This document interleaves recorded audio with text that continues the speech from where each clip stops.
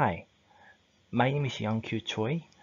I'm a professor at Ina University, Korea. In this video, I'm going to teach a course named High-Level Synthesis Programming with FPGAs. This is a quarter-length course, and we're going to learn the details of high-level synthesis programming. This is going to be a fourth-year undergraduate or first-year graduate level course. And I'm going to assume that you have a good understanding of your C programming and the logic design course. But it'll be even better if you have taken the digital system design or the computer organization course. Before I begin, let me explain what we're going to learn and what we're not going to learn in this course. In this course, we're going to learn how to program a high-level synthesis or HLS code.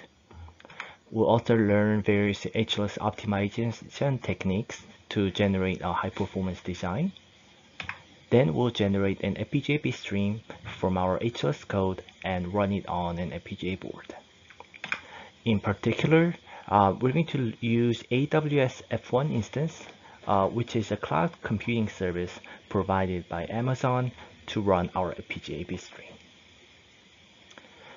Now, I would also like to tell you that this course is not about how to develop an HLS compiler or to build an FPGA. This is a HLS user-oriented course, and it is not intended to be a guide for an HLS tool developer. Let me begin with the recent trend in the processor world. If you look at the processors being released last couple of years, you will notice that many of them have custom accelerators on chip. Apple has released M1 SoC, which has accelerators for neural network and machine learning. Intel Loihi has a spiking neural network accelerator, and the Google TPU is in systolic array architecture. It is well known that by embracing customization, you can achieve high performance while consuming small amount of area and power. And that's why all major vendors are eager to add custom accelerators to their products. But is it easy to design a customized accelerator? If you look at the fabrication cost, hundreds of millions of dollars are being spent, and the cost is rapidly increasing. So this really brings a need to automate the design process. One promising way to reduce the design effort is to use the high-level synthesis tools or HLS tools. It allows you to design in high-level languages such as C or OpenCL, and the tool automatically determines the microarchitecture and generates low-level designs. So it drastically reduces the design effort and leads to faster time to market. Because of such advantages, you can see that there is an increasing popularity of using HLS for customized chip design in academia. And also you can find many success stories in major companies such as Intel, Nvidia, or Google. Before moving on, let me show you a sample HLS code. This is a matrix vector multiplication code. We're multiplying matrix A and vector X and producing vector Y. These two loops are just regular C code. You would have to run a matrix vector multiplication, one on the row, one on the column. In HLS, you can keep this original loop structure. If you want additional optimization, you can simply insert a pragma, and the HLS tool will perform that optimization for you. With this pragma, we're telling HLS that we want pipelining, and it's not shown here, but you can also specify a pragma to unroll certain loops. Same on the interface, you can specify the type of interface you want on each argument, like AXI or FIFO using pragma. Now, there is a caveat. There are some coding styles that HLS prefers. For example, I have broken down the column loop into two loops. this helps HLS to obtain higher parallelism. And it's not shown here, but I need to save the vector x into a local array for data reuse. I'm going to talk about these techniques during the course of the lecture. But still, you see that you only need about 20 lines of code to obtain a decent matrix vector multiplication circuit. If you want to do that on Verilog, this is the traditional hardware description language, you'd need thousands of lines of code just to define the interface, and another couple thousands to implement the computation and the control code. The actual code is actually quite scary to look at. So HLS really reduced the programmer effort in building custom accelerators. Some of you might be worried that the performance of HLS might not be as good as Verilog coding. This is no longer true with the modern HLS compilers. In this comparative study on DCT, programmers using HLS typically used a similar amount of area or resource and was able to run it more than 2 times faster. And if you compare the development time, the HLS programmers needed only 2/3 of the time compared to RTL development. The reason development is shorter is because the code length is shorter. And the reason speed is better is because HLS tools do a better job of optimizing the circuit at a high level that fits the available technology and the platform. We'll talk more about this during the course of the lecture. The software we're going to use in this class is Xilinx Vitis software platform. It takes application code and transforms it into accelerators. Vitis provides various development tools to emulate, analyze, and debug the design. And the tool we're going to use most often in this class is the high-level synthesis routine in Vitis. But we're going to use the whole software stack to perform various tasks. Xilinx Vitis HLS is actually the successor of Vivado HLS. The Xilinx changed the name into 2020. It compiles, simulates, and debugs C, C++, or OpenCL functions and generates RTL code. The biggest reason we use Vitis HLS is that it is by far the most popular HLS tool. On one survey on 2018 shows that among academic papers that evaluate HLS and RTL, about 1/3 of all papers use Vivado HLS, the previous version of Vitis HLS. And there was a large gap between the Vivado HLS and the second place HLS tool. So I can assure you that the tool we're going to use in this class is the most popular HLS tool in academia these days. The platform we're going to be using is Amazon Web Service, or AWS F1 instance. The F stands for FPGA, or Field Programmable Gate Arrays. AWS is a cloud computing service, and we can conveniently use a remote server that has an FPGA without the hassle of maintaining our own servers.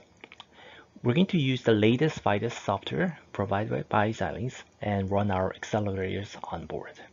Not just simulation, but on board. And we're going to learn how to do emulation, debugging, and the performance analysis of the generated circuit. Now, one question you might have at this point is that why are we using FPGAs for high-level synthesis in this class? Isn't it also possible to use HLS for ASICs? Well, that's true, but it typically takes many months to fabricate an ASIC circuit. Also, the cost is extremely high, so we'll only be able to run a simulation for ASICs. FPGA, on the other hand, allows you to synthesize and reprogram a hardware circuit in a matter of hours. So we can actually run it on board and obtain a deeper understanding of the generated circuit. Thus, it's much more ideal to use FPGAs for the purpose of learning HLS. And we're going to learn more details about the FPGA architecture a few slides later. The textbook we're going to be using in this class is titled Parallel Programming for FPGAs, or in short, the HLS book.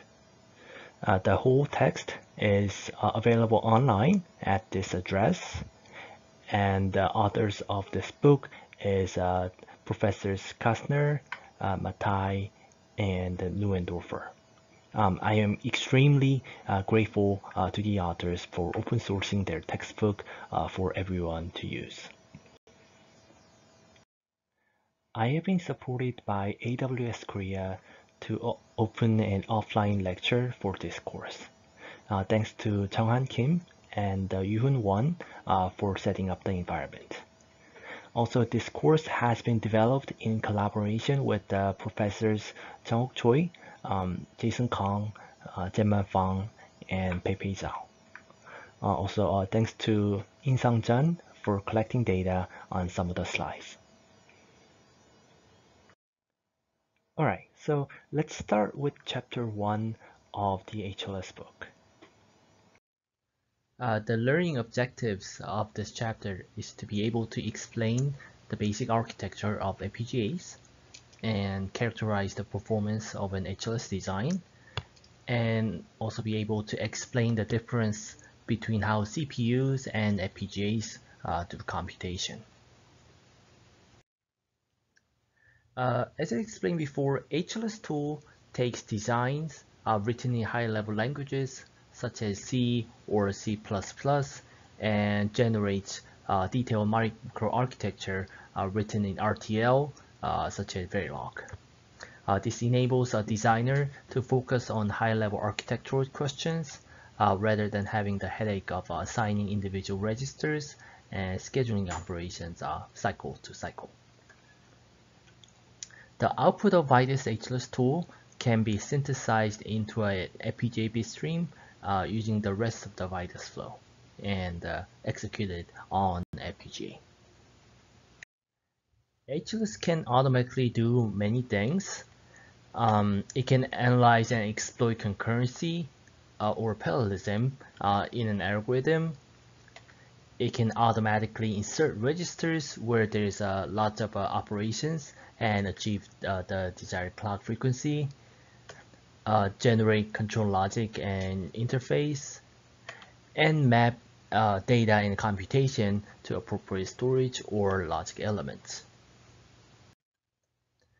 But compared to latest C compilers like GCC, HLS has a number of limitations. It cannot support dynamic memory allocation like a malloc. You cannot synthesize system calls like a printf, no recursive function calls, and the pointers and the standard libraries are allowed but limited.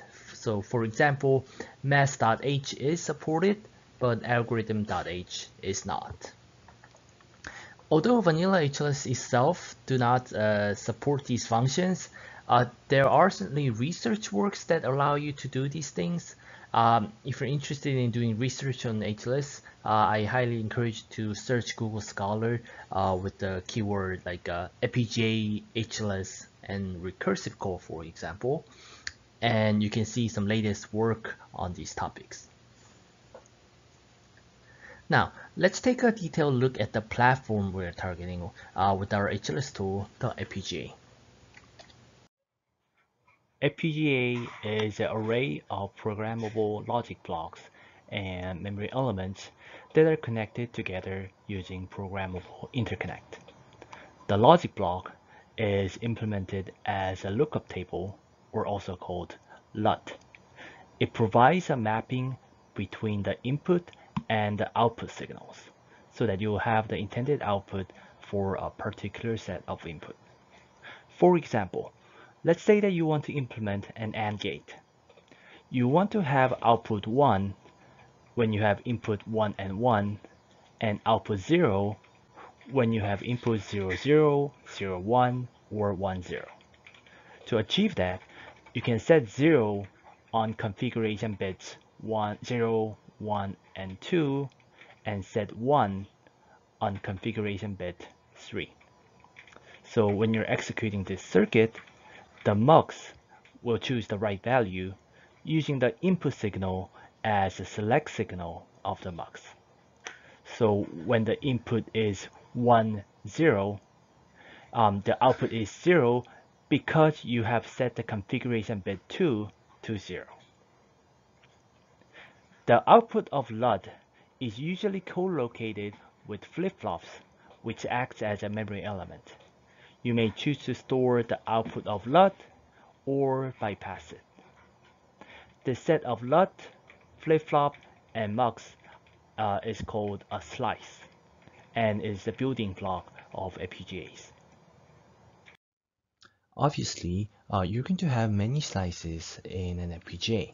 The input and output of a slice are connected to routing tracks, and the connection between a slice and the routing tracks are configured as a pass transistor. The routing tracks are grouped as a routing channel, and they are connected to other routing tracks through a switch box. So the slices are like the logic islands connected to the routing channels in 2 dimensions. The routing channels may be connected to north, south, or west or east, depending on the switch box. The routing channels may also be connected to I/O blocks to communicate with external devices like DRAM or CPU. So I think it suffices to say that FPGAs allows you to customize computation, memory, and the interconnect between them. Let's solve a simple exercise. Please design a half adder by assigning values to the LUT configuration bits. If you recall from your logic design course, when you add 2 bits A and B, the added value will be sent to the sum bit, and the overflow to the next digit will be sent to the carry bit. So signal sum represent value 1, and signal carry represent value 2. You can write down either 0 or 1 on these 8 configuration bits. And you can pause the video here and proceed to the next slide when you're ready.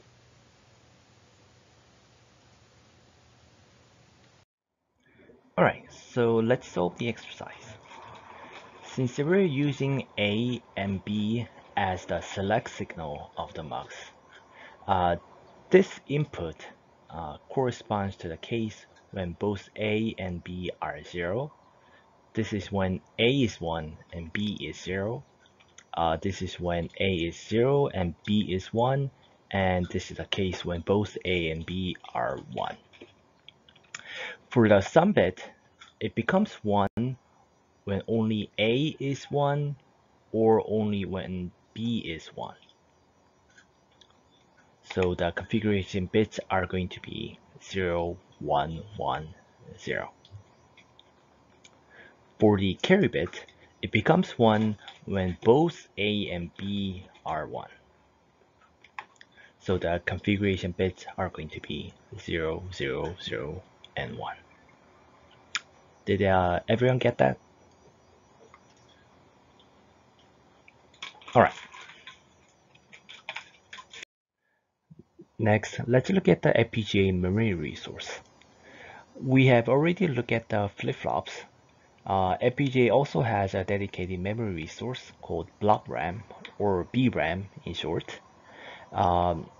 It is a random access memory where you give an address signal and access a particular place in a memory. So you can pretty much think of it as SRAM inside an FPGA. And BRAM may be configured in various ways. Lastly, you can also access external memory. Now, this memory is not in FPGA, but sits outside the FPGA. So let's look at the comparison table of these memories. Since each flip-flop is coupled with the LUTs, you're going to have hundreds of terabytes per second of memory bandwidth to the compute resource. But the downside is that you only have hundreds of kilobytes of them. For the external memory, you can store several gigabytes of data, but you can only have a few gigabytes per second of memory bandwidth. So and the VRAM is somewhere between these two elements. So you usually want to store the data that is going to be frequently reused in the VRAMs and the flip-flops, and put the rest of the data in the external memory. Now, those of you who have taken the architecture class, you might be wondering, does FPGA have cache? Well, some FPGAs have cache, but most don't. Most FPGA designers would rather use VRAMs to manually control the data reuse or the locality. So rather than leaving the task up to unpredictable cache. So we'll see many examples of how to do this, do the data reuse in the later chapters.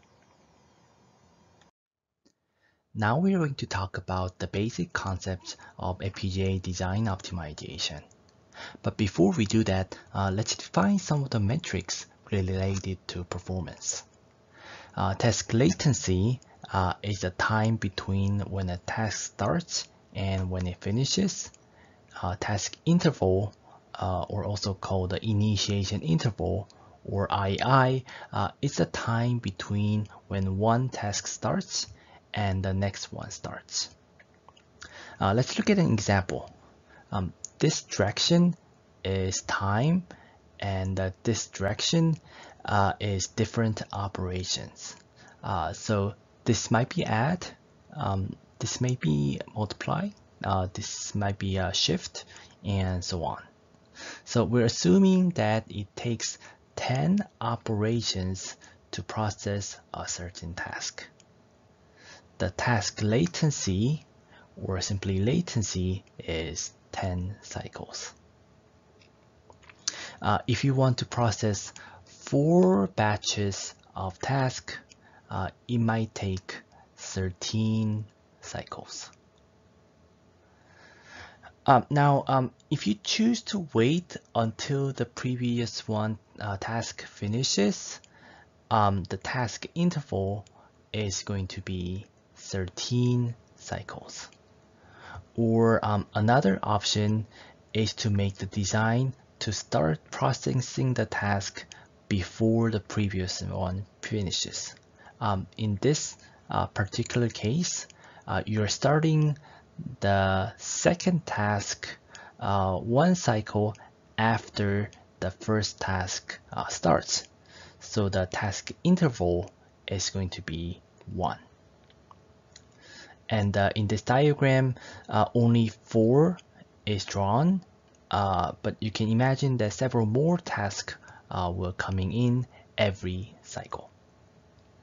So latency is like the time between input and output, and the task interval is like the inverse of throughput.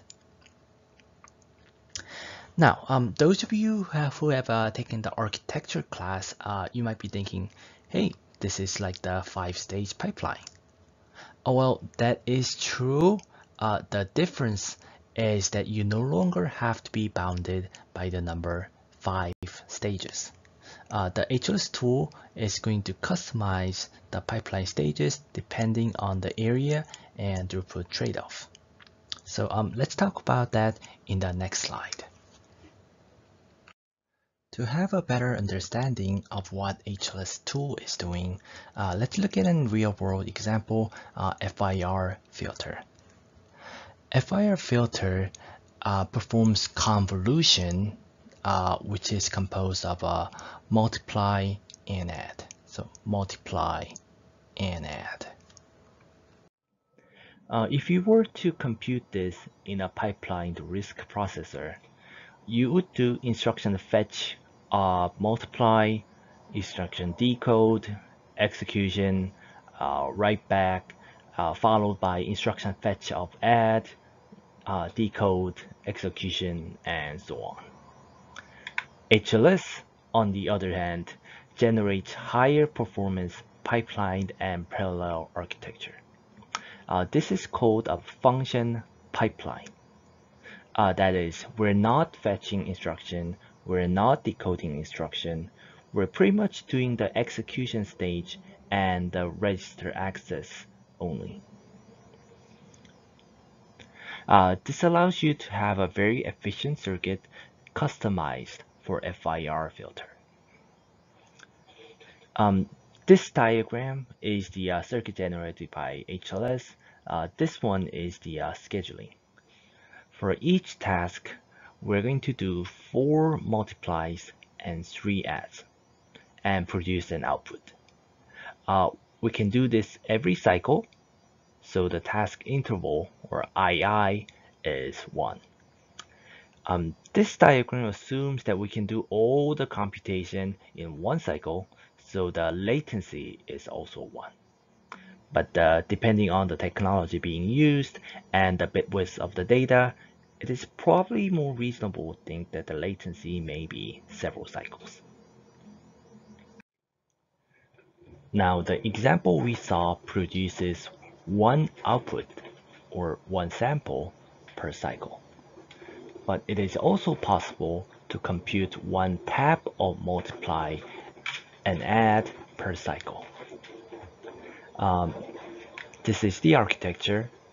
You're computing one tab at a time and time sharing the multiplier and adder. In this case, it is going to take 4 cycles to produce one output, so the II is 4. So what's the trade-off here? By computing one tab at a time, your throughput just decreased 4 times. But area-wise, you use 4 multiplier and 3 adders in this version, but you're using just 1 multiplier and 1 adder in this version. So you're trading off area with throughput. What is the right decision for you depends on the circumstances, whether you're resource bound or performance bound. But it is very difficult to make these changes yourself and explore all the design points. This is where HLS is useful. HLS provides a relatively easy way of describing the architecture that meets your needs. We use something called a compiler directive and tell HLS to generate this version or this version. We're going to see some examples of this in the next chapter. Let's summarize this chapter. We learned that you can customize the computation of FPGAs using lookup tables or LUTs. And not only you can customize the computation, but you can also customize the memory resource and the interconnect. And when characterizing an HLS design, you should consider the task latency and the task interval, or also known as initiation interval or II. And finally, HLS creates a function pipeline of operations. So that's it for the introduction. In the next chapter, we're going to learn how to use AWS F1 so that we can run experiments on board. So I'll see you in the next class.